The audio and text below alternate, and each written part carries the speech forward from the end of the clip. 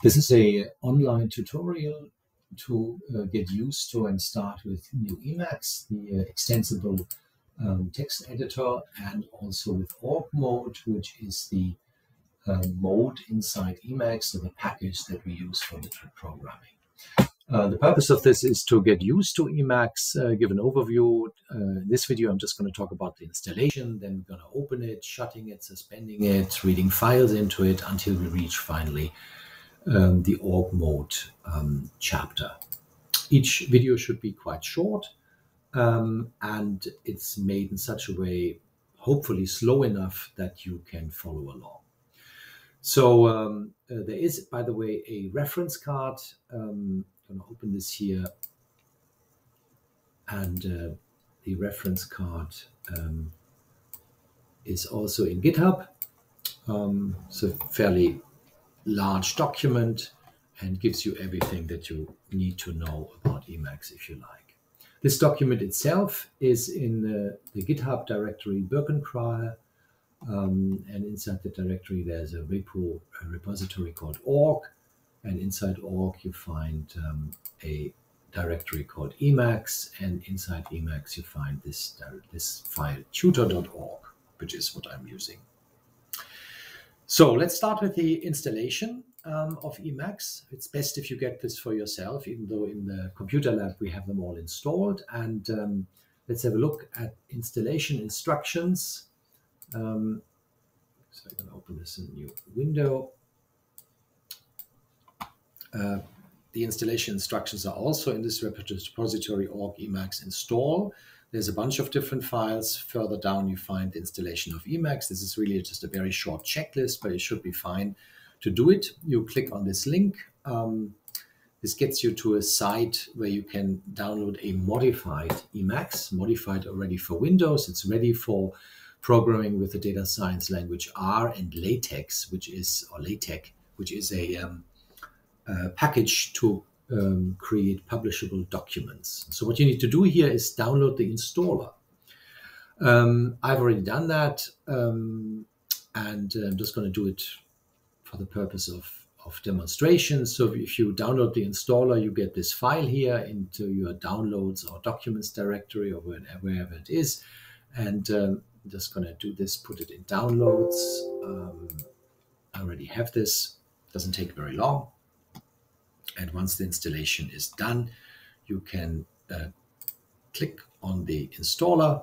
I'm not going to finish this process. You'll have to do it yourself. The computer will ask you, do you want to allow this app for an unknown publisher to make changes? And you should say yes.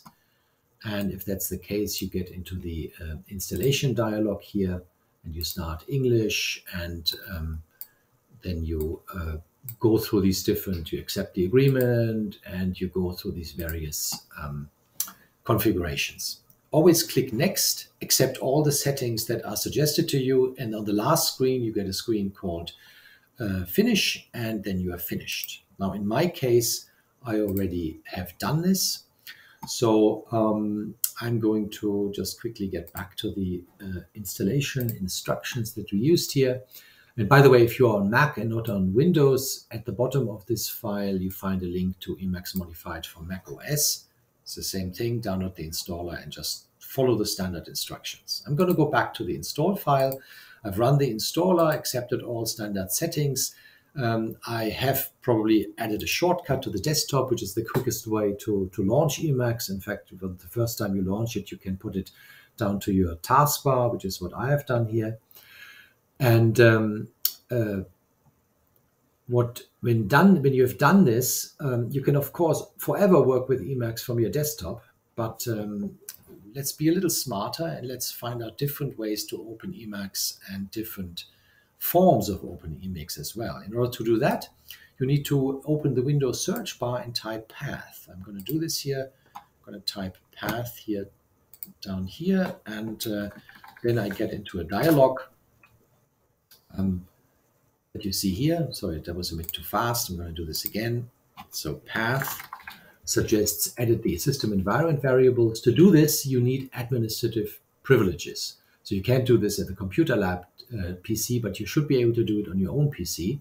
You need to be a little careful and follow the instructions, otherwise you might shoot your system down. So I just clicked on that, and I get into this dialog.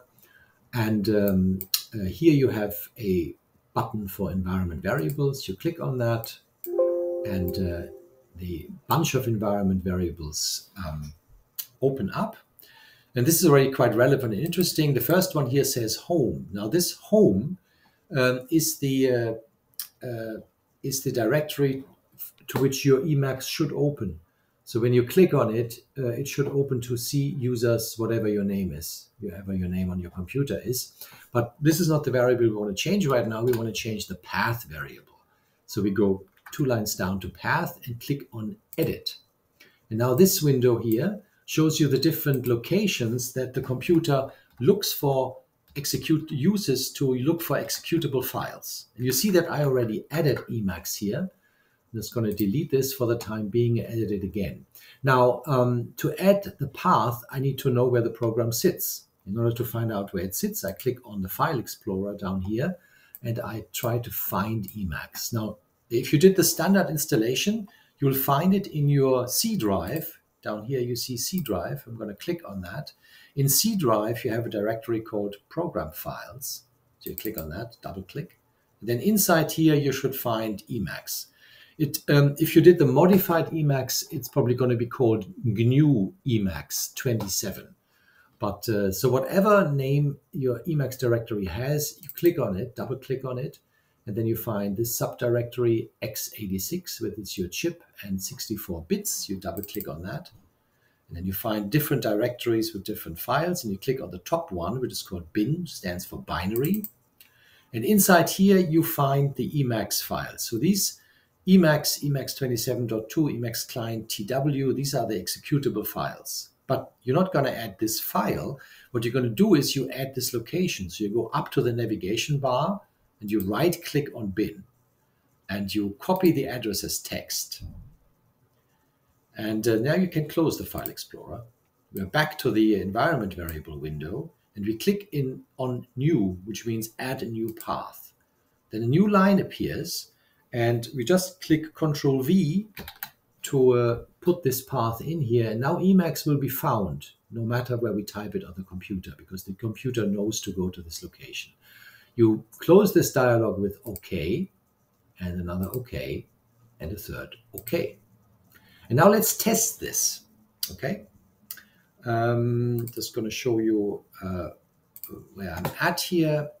I'm going to move this over to the right so you can see it. So now we want to test this. We just clicked on the environment variables, we set the path, now what we're going to do is we're going to open the command prompt. That's the terminal in Windows. It's a little defective compared to the Linux terminal, but it'll do for now. So I'm going to go again to the search and type CMD for command. You see up here appears the command prompt. Now, if you haven't pinned this to the taskbar, you should also activate this menu here and pin it to the taskbar, which is what I've done here down on the right. I've already done this, so I can just click enter, and this window will appear. And this is the shell. You can see the home directory, C users Birkenkra. And now at this place, you can actually type Emacs. To do that, the Emacs editor should open in its own window. Now, your Emacs editor won't look like that at all because I have already configured it. So I'm going to shut it down again and start it with Emacs -Q, which you shouldn't do. You can just type Emacs in order to bypass my configuration file. And if I do that, then I get the vanilla Emacs, the pristine Emacs that you just downloaded, which looks exactly like this. And I think now we are done with the installation. This one, the installations here assume that you have R installed. We don't want to do that right now. We're just happy to have Emacs, and now we can move on and explore Emacs a little bit.